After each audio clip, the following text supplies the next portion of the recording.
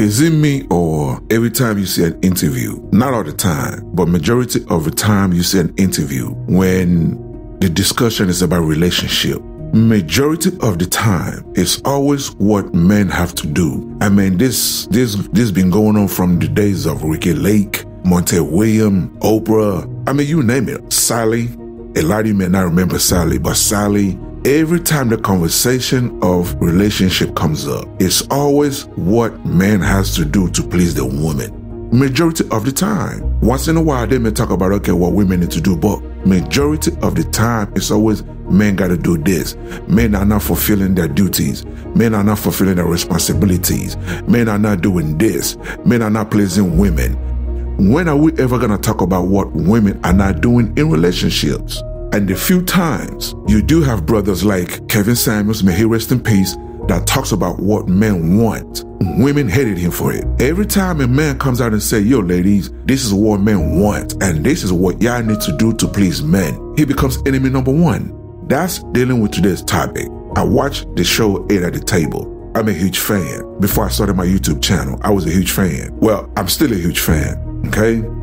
And in today's episode, we are going to take a listen with this conversation. Again, talking about what men's responsibilities are when it comes to women.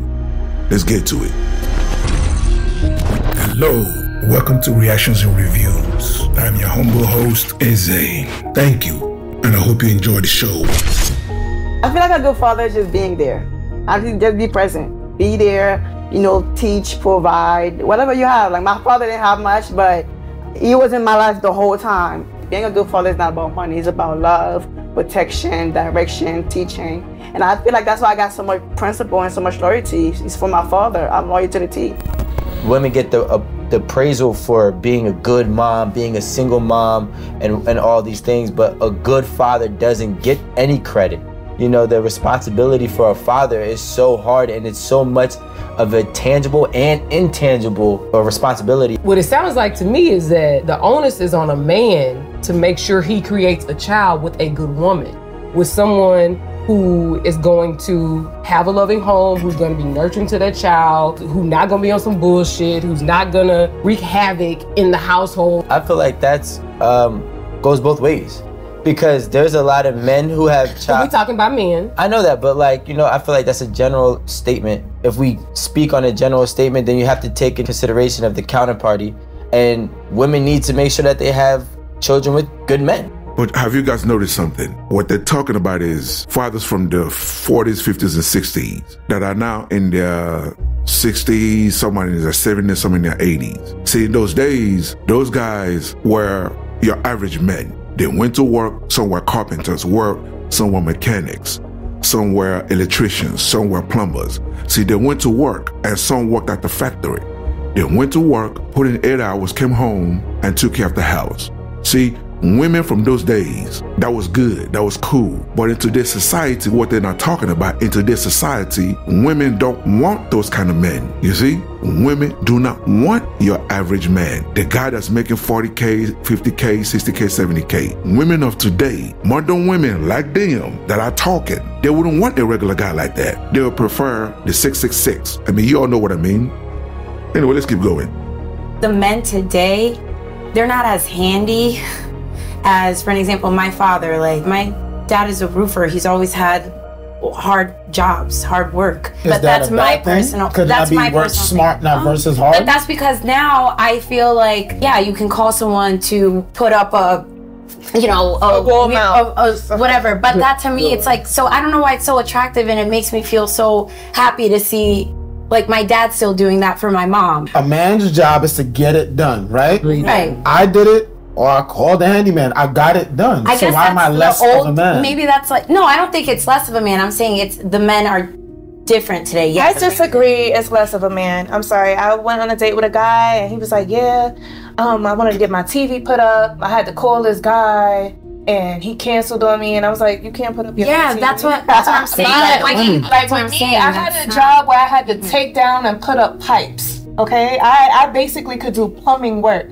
So if a man comes to me talking about he can't put up a TV. For you 19% of women that watch my content, do you see how she feels it's a turn off? The man is less than. just because he can put up his own television. Now, imagine me saying a woman ain't no woman if she can't cook and clean. If you made it this far, hit that like button and leave a comment to trigger YouTube's algorithm. I'm a new channel and I'm trying to grow. So hit that subscribe button and hit that bell to let you know every time I upload a new video.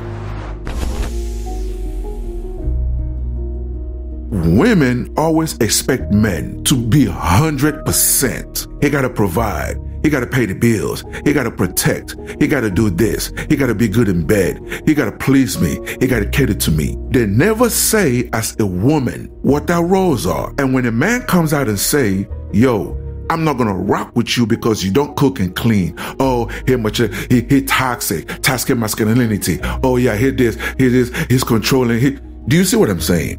This sister just right here just said a man is less than a man because he cannot put up a TV screen. Not all men are handy. Like me, I don't know nothing about cars. So if a woman is with me and the car breaks down, we are fucked because I don't know nothing about cars.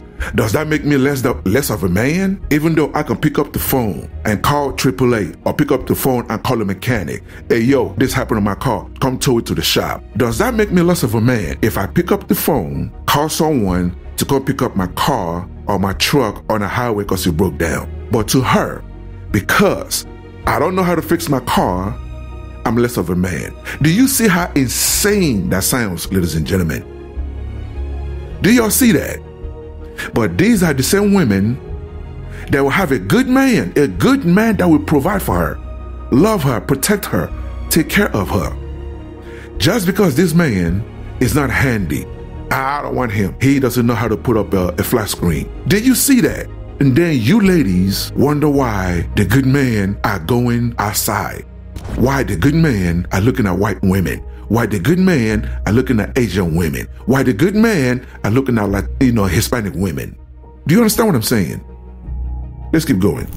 If I'm a boss and I'm running all these different types of businesses, and maybe I'm not super successful, but maybe I'm making 6 figures a year running my businesses, and I never spend the time to learn how to be a handyman, now I'm less of a man. But if I'm a person who has a lot of time doing handyman things and something breaks around the house and I can fix it, but I only make $60,000 a year, I'm too broke to be with the high value woman. So it's so unfair when we talk about the responsibilities of a man and then we put it into what he could do. Yeah, like what he could versus what he does. My thing is, if a man gets the job done, he gets the job done. I don't care how you have to do it. If I have to run 10 companies and now that 10 companies allows me to pay for somebody to put the TV on the wall, just be happy you got a brand new flat screen TV on the wall.